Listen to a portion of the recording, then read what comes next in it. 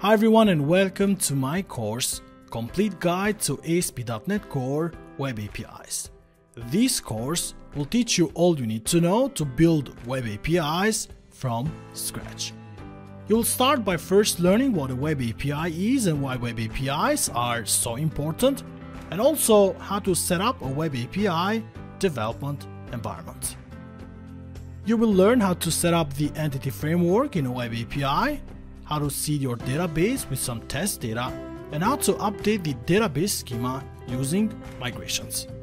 Then next, you'll learn about the three database relationship types, the one-to-one, one-to-many, and many-to-many.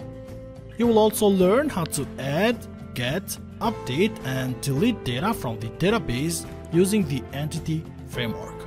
You'll work with both non-relational data and also relational data.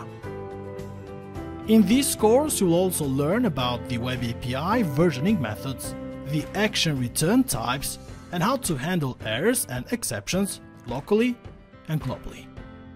Throughout this course, if you would like to follow along while I'm coding, you can get the source code from this GitHub repository. I hope you'll join me on this journey to learn all you need to know about the web API, so see you on the next parts.